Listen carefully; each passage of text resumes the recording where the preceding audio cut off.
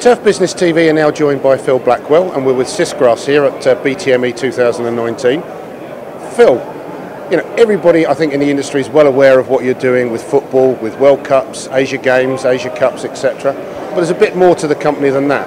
Yeah, SIS Grass over the last couple of years, we've developed some new technology in what we call our smaller machines, what we call our SIS Grass Universal, and that's opened up a lot of new avenues for the hybrid turf, for stitched hybrid turf systems. That's going into golf tees in particular, and cricket wickets, and also we're looking to go into tennis as well. Okay, so there's been quite a bit on Wimbledon looking at artificial surfaces or hybrid surfaces, but away from Wimbledon, you think there's an application, do you?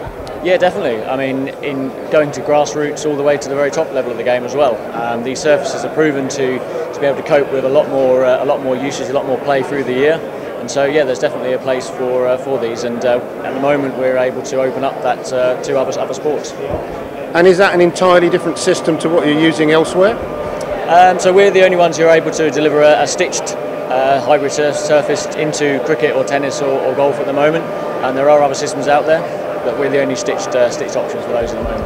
And this is actually in the market now and something that's actively being promoted, not just on the stand for promotional purposes. No, that's right. We've actually been looking at it now for about 18 months. We've done lots of trials in golf and cricket. We're looking to do our first tennis this year as well.